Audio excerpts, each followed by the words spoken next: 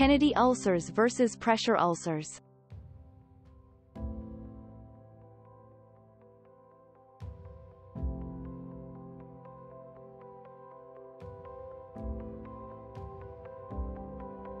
A Kennedy ulcer is a specific kind of sore that can be called by a few names, including end-stage ulcer, end-of-life wound, or Kennedy ulcer.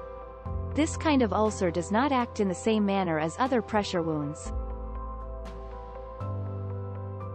While a pressure wound normally needs pressure in order to develop, this is not always the case with the Kennedy ulcer.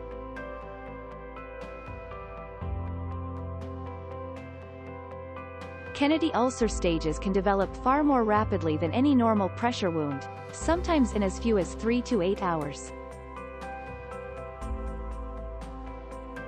This major difference in the Kennedy ulcer stages and normal pressure ulcer stages are not fully understood. The current consensus in the medical community is that not enough is known about these sores to properly delineate their etiology. Federal government studies note that Kennedy ulcers do have some hallmark traits, including particular coloration, sizing, and onset.